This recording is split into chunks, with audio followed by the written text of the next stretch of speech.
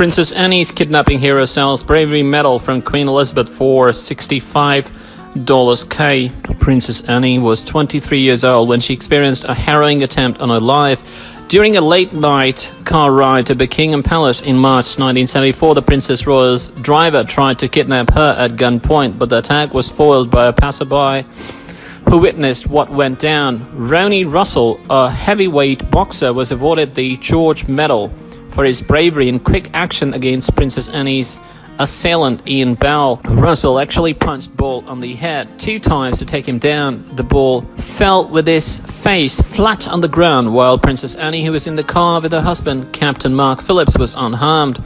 Ball, however, injured Princess Anne's personal detective, chauffeur, a police escort, and a journalist with his gun. The entourage was bringing the princess and her husband home from a charity event. The assailant was sent to a psychiatric facility by the judge. During the award ceremony, Queen Elizabeth personally thanked Russell as a mother and not just the Queen. According to reports at that time, Russell said that he will always treasure the medal. Now at 72 years old and suffering from a health issue, however, Russell decided to put the medal up for auction for an important reason. He apparently needs the money to pay for the cost of his funeral.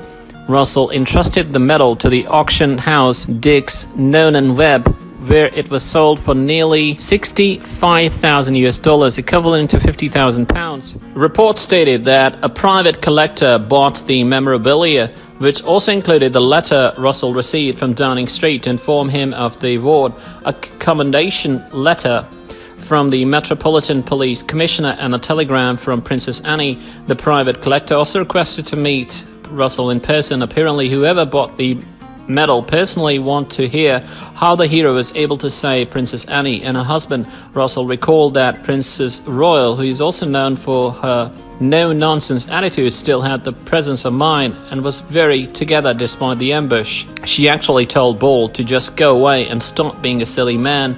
The hero, however, didn't expect that his medal will raise such a high price. Oliver Pepys of Dix, Nonan Webb said that the medal's worth was befitting of its wonderful story of courage. Meanwhile, Princess Anne recently surprised royal fans when she rode the London Underground. According to Hello, the Princess Royal took the public transport service to get to 2 of her appointments last February 19. Reports noted that the royal was discreet as she wheezed through the crowd, and it seemed like she knew her way around the facility. She rode with a protection officer and a female staff.